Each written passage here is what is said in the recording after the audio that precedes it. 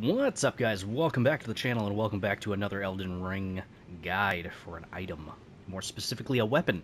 I'm going to be showing you guys where to get the Scorpion Stinger Scarlet Dagger. So, if you guys have been to this lovely place, I'm sure you guys won't have any horrible nightmares about it.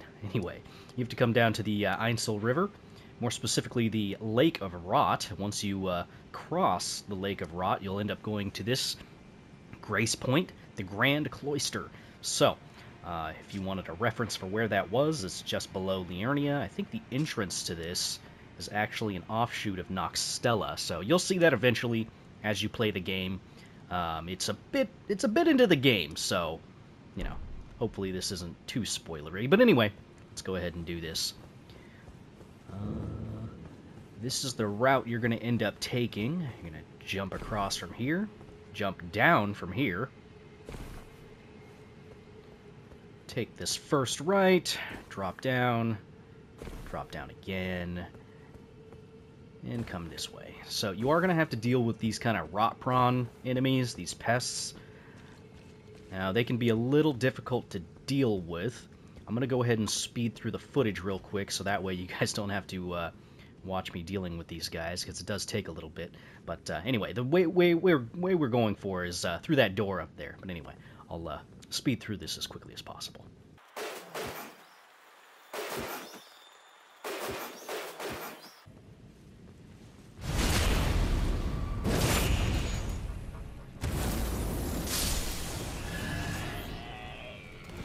Okay, now that they're all dealt with, let me grab this item real quick. It could even be their glaive. It's not. Of course it's not. Anyway, you're going to want to make your way through this door. There's going to be a chest here at the end, as you would have probably guessed. And there you go. That's the Scorpion Stinger. So if you're looking for a rot-based dagger, 50 Scarlet Rot buildup. Not too bad. Not too bad. That's what it looks like. Its skill, I believe, is Repeating Thrust, yeah. Which, you know, pretty good for building status.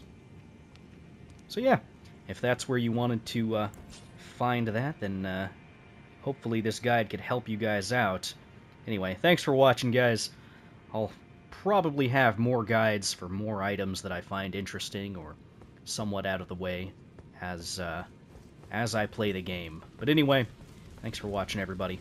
I will talk to you later. Bye-bye.